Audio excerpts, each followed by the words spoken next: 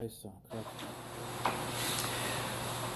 will run the sentences in counts 3 and 5 concurrent with each other but consecutive to all their counts. The sentences in counts 4 and 6 concurrent with each other but consecutive to all their other counts. I will also run the sentences in counts 32 and 33, the 180 days and 90 days respectively, concurrent with all other sentences. In this situation, I do find that a consecutive sentence is necessary to protect the public from future crimes or to punish you, and that consecutive sentences are not disproportionate to the seriousness of your conduct and to the danger, truly, the danger that you pose to the public. Specifically, I find that you were on PRC when you committed these offenses.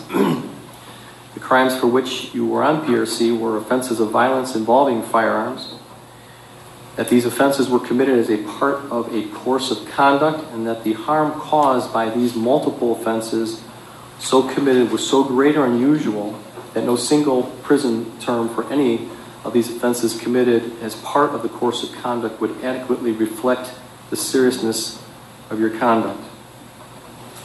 Therefore, all the sentences that I've outlined will run consecutive to each other.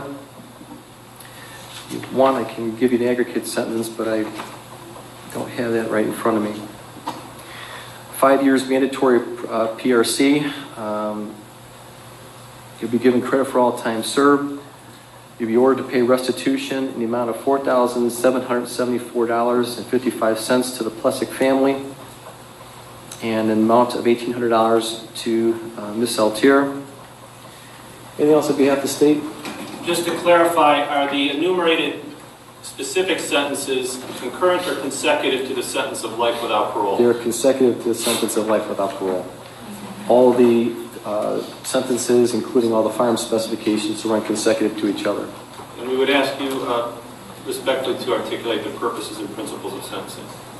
Well, again, the purposes and principles are to protect the public from future crimes, which is clearly needed in a situation like this, and to punish the offender, which is clearly a necessity in this matter.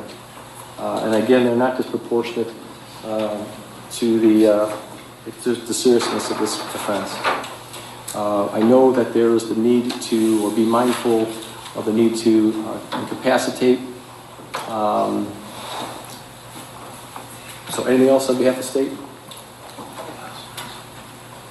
No, thank you, Your Honor. Anything else on behalf of defense? No, Your Honor. All right. Sheriff of Transport, good luck to you, Mr. Jones. Thank you all. We'll be in recess. All rise.